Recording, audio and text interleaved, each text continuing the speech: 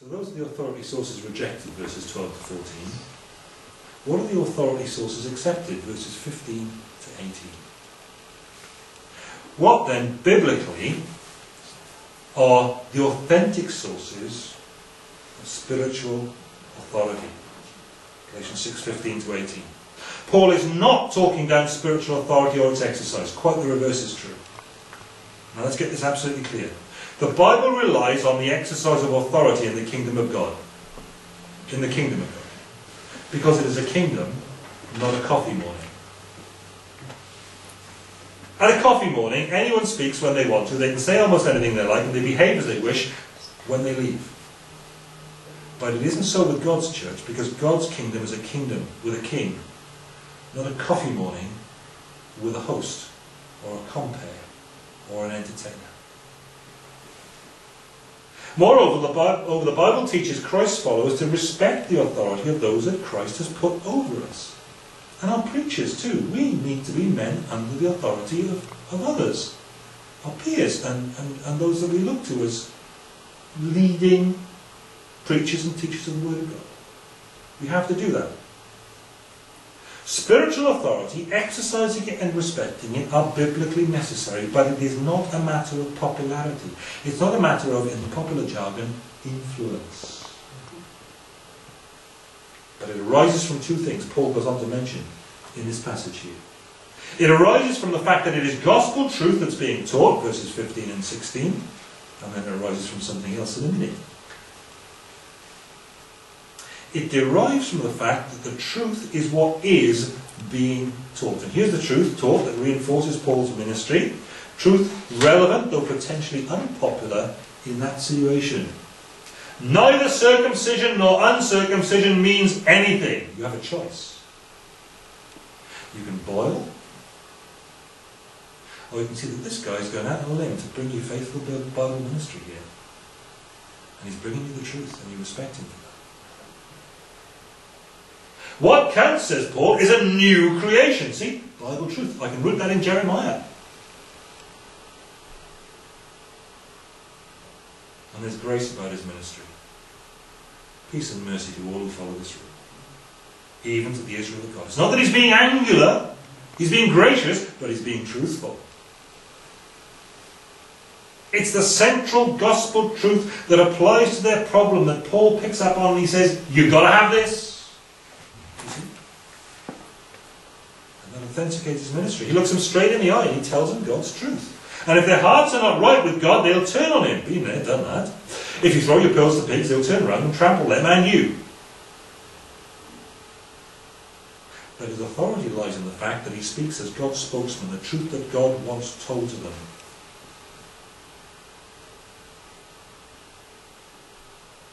When he's speaking truth. Not just any truth, but the truth that applies. Truth taught and sacrifice made, verse 17. Firstly, the source of the preacher's authority is the truthfulness of the truth he proclaims and the genuine relevance of it to that situation. Because guys will be preaching, absolutely true truth, but it's completely irrelevant to the needs of the flock, right? True truth, genuine relevance. Secondly, the source of Paul's spiritual authority is not the size of his church or the scale of his budget, but the sacrifice that he makes for the gospel. Here's the clincher. Paradoxically, those Judaizers were going around circumcising Gentile converts to try to avoid the persecution of the Jews, but it was following the Lord into these persecutions that would have authenticated their service to God. Jesus went into these things. If you're following him, that's where you go. Paul is very clear in his theology of Christian ministerial suffering. It constitutes the authentication of his gospel ministry. Finally, verse 17. Let no one cause me trouble, for I bear on my body the marks of Jesus. Back up.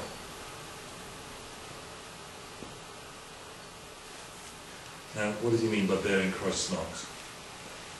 The marks on Paul's body are described well enough. Marks Christ bore as he walked the way of the cross. Whippings and floggings and all the rest of it. Did Paul tell us of the scars? Well, you can read about it in 2 Corinthians 6. And if we had more time, we would. We'll get to it in a second. So on the basis of Scripture, how does Paul bear in his body the marks of Jesus? He was flogged for the gospel 5 times. He was beaten with rods 3 times. And then there was stoning, which nobody should have survived. He must have had scars from that. And shipwrecked and drifting at sea. The guy's got scars on his body for his service of Jesus in a hostile world. And it shows he's the real deal. And that's a source of his spiritual authority. Following Jesus should cost us, and it has clearly cost him. He's authentic. And because he's authentic, he's got spiritual authority. The sacrifice a person makes, it tells you what they believe, and what they're for, and what they're genuine about. Specifically, it's a sacrifice of preacher, or a spiritual leader. Well, the preacher is the only sort of spiritual leader recognised in Scripture. It is that sacrifice they make for the shepherd and the sheep that authenticates and authorises what they do. It is what authenticates our Christian discipleship. Ayuth Fernando has got a really good book on this, about embracing suffering in your ministry. And I'll refer to it again in a minute. Paul is constantly doing that, spelling out, all who want to live a godly life in Christ Jesus will be persecuted. And then go to 2 Corinthians 6. And in 2 Corinthians 6, 4 to 10, he does something very interesting. He's had to teach very strongly in the Corinthian context as well, you see. And again, there are going to be people there saying, who's this Paul thing he is? Stuff like that. You've heard it before. How does Paul authenticate? How did he point to what gives authority to what he said to his ministry? Because he's getting called in question in Corinth. He's got a list of things. As servants of God, we commend ourselves in every way. How do servants of God commend themselves? In great endurance. That's funny, isn't it? You'd have thought, in a big congregation, you'd have thought in a long list of books you've written, you'd have thought in terms of the style and the comfort and the, God blessing your ministry. God blesses ministry in ways we don't quite understand at the moment in the Western Church. How does he do that? What is it that commends your ministry, Paul? His list here has got 3 sections. They're red, they're yellow, and they're green on your wall. Okay? Oh, the green doesn't come out very well in the sunshine, does it? Oh, the red is worse. Oh, that's terrible. We need curtains drawn or something. Paul lists what commends him. Firstly, he presents 9 elements of his sufferings. They're in red, and you can't see them because the sun's shining. Okay? Verses 4 to 5 of 2 Corinthians 6. 9 elements that describe his sufferings. Next, he presents 9 elements of his personal holiness, there in gold on the wall. His difference, not his identification or his coolness, his difference. 2 Corinthians 6, 6 to 7. And then finally, he lists another 9 elements of his suffering, there in light green, verses 8 to 10 of 2 Corinthians 6. So what Paul does in 2 Corinthians 6, to say how his ministry is worth listening to and must be taken as authoritative, he lists 9 sufferings, 9 aspects of his holiness and difference from the world around him, and then 9 aspects of his suffering for Christ again. 18 kinds of suffering for Christ, 9 kinds of holiness. These are the 2 sorts of things that authenticate and give authority to a Bible preaching ministry and to Christian leadership. Sufferings, set apartness for God, difference from the world around, and sufferings. Which bit's he emphasising? Sufferings. The price is paid to follow the self-sacrificing Christ. And now, writing to these Galatians, who are being led astray by false teachers who claimed greater authority than Paul's in order to lead them astray, Paul writes this, finally, let no one cause me trouble, for I bear on my body the marks of Jesus. And just as the marks, or the stigmata as they were called, of a slave revealed who owned that slave, the scars that Paul had received from the beatings he'd endured bore witness to his authenticity as the authoritative servant and preacher of the gospel of Christ. Making sense? Here's Ayuth Fernando on the subject of where modern evangelicals have gone wrong over this. He says, and this is a guy who heads Youth for Christ in Sri Lanka. He has seen a great deal of suffering through the conflicts that have taken place in that country in recent decades. Sadly, he says we blew it by letting passion become an art form, passion preaching, without the foundation of sincerity. We've permitted powerful preachers, you could say entertaining preachers, whose lives were not holy and who are getting rich from their preaching rather than suffering for the gospel, to rise to the position of being prominent public representatives of Christianity. So naturally, people are suspicious of passion today. But burning passion is a characteristic of Bible preaching. Jeremiah 20 verse 9, 1 Corinthians 9:16. How can we restore it? One key is to have preachers who have been ignited by the truth of the word through the Holy Spirit and are willing to pay the price of commitment to that truth. It is the crucial issue. I was chatting with a non-Christian guy yesterday about how things are going in the church. Being a non-Christian bloke, his eye was immediately on the bottom line. So we were talking about money. And I told him a story about sitting in a minister's gathering. Have I told you this before? A little while ago. With a young man who was involved in a church planting ministry, and he'd been doing really well, and some of the ways that he was doing really well had upset some of the stuffy old elders in the sending church who controlled the purse strings, and they pulled the money. So he was left there with half his salary, wife and small kids, gone because of the effective way that he was pursuing his ministry. We sat in that room, we looked around this room, and there were some big names in that room. There were some big ministries in that room. I said to him, listen, how many of these guys do you think would still be doing the job if they weren't getting paid for it?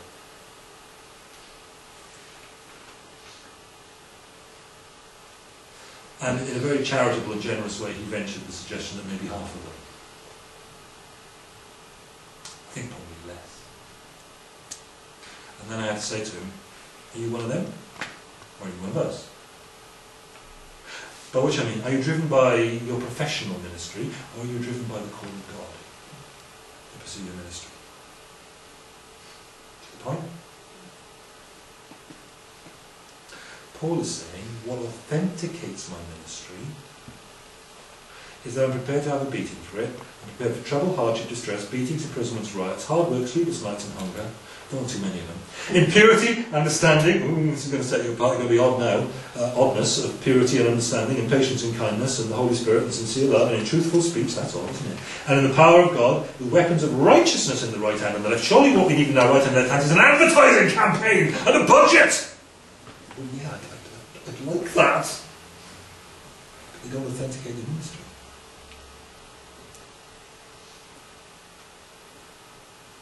Through glory and dishonour, through bad report and good report. Can you bear that? Genuine yet being regarded as impostors. Is that just a first century phenomenon? Known, regarded as unknown. Dying, yet we live on. Beaten, yet not killed. Sorrowful, yet always rejoicing. Poor, yet making many rich. Having nothing, possessing everything.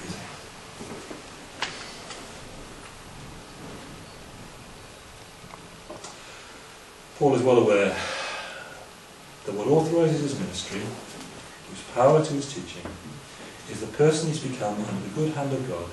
And so his big scrawly handwriting from the human perspective is what gives this letter to the Galatians its spiritual authority.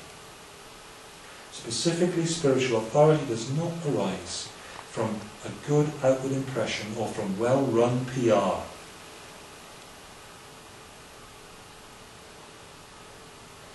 You should not respect or accept such human manipulation as that, if that's what's there. If that's where a preacher's influence solely arises from, it is fleshly, it is of human creation, it is of human origin, it is not of God. True spiritual authority to lead the Church of God arises elsewhere. Firstly, the source of Paul's spiritual authority lies in the truth of the gospel he's taught them. Secondly, the source of Paul's spiritual authority is not the size of his church or the scale of his budget, but the sacrifice that he makes and the pain that he endures for the sake of his service in the gospel. And if you claim to be a Christian but you don't respect spiritual authority when it's based on criteria like those last two, then there really is something that's wrong with you. And you'll get all you deserve from the ministry that you seek. But sadly, your faithful, truth-driven, self-sacrificing ministers will not deserve what they get from you. So from From now on, Paul says, whichever way you resolve the question of whether these Judaizers or my teaching is authoritative, whichever way you resolve that, is the surprising bit. God bless you. Did you see that? He's gone through all that stuff and he said, don't anybody cause me trouble because I bear on my body the marks of Jesus. And then he says, whichever way this works out, God bless you. The grace of our Lord Jesus Christ be with your spirit, brothers. Amen.